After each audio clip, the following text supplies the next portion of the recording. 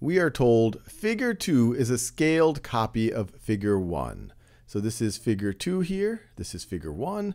Looks like figure 2, not only has it been scaled down, it's a smaller version, but it also looks like it has been rotated 180 degrees, or you could say it's been flipped upside down.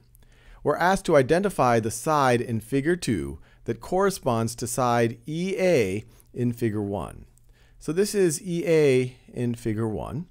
Pause this video and see if you can identify the side of figure 2 that corresponds to side EA in figure 1. All right, now let's work through this together. Some of you might immediately intuit or be able to spot which side corresponds to EA, but I'll do it slightly more methodically in this video, just so that we can see maybe all of the corresponding sides and points.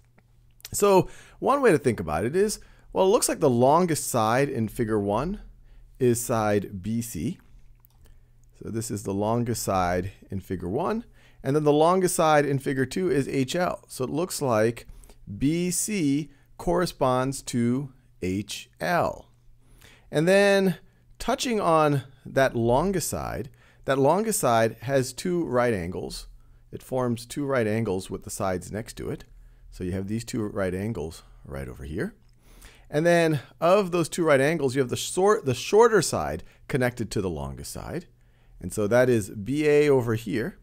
And so that would correspond to LK right over here. That is the shorter side connected to the longest side that forms a right angle.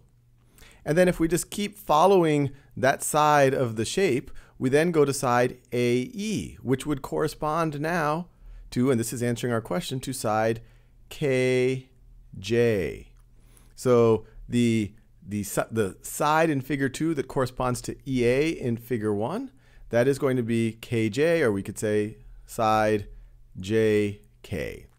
And if someone wanted to say what points correspond to which point, well, you can see that BA corresponds to LK and BC corresponds to LH. So we would know, for example, that this point B right over here, point B, would correspond to point L in figure 2 right over here. And we could use a similar logic for the other points. So we've answered the question, but the real thing is to see, well, which sides or points have similar features on a relative basis. So I said, what is the longest side? What is the longest side? Where do we see right angles? And sometimes your brain might just immediately be able to spot out the shape. If you were to rotate this one all the way around, it would jump out at you a little bit faster that JK and AE are corresponding sides.